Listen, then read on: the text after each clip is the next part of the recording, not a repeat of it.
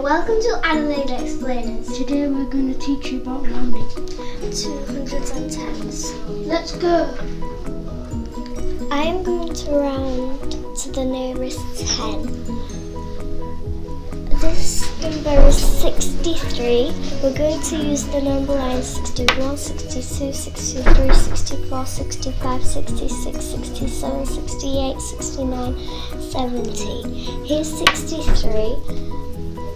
63 is going to round down because any number that's below 5 it's going to round down, and the answer is 60.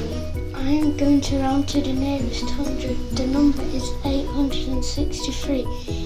Look, the number line has changed. We are going to round it. The number goes here, and because 5 and above rounds up, so the answer is 900. 5 rounds up, 50 rounds up, and 500 rounds up. 8,530 would round up to 9,000 because the 5, if a number goes up to 5 or 50 or 500, it rounds up.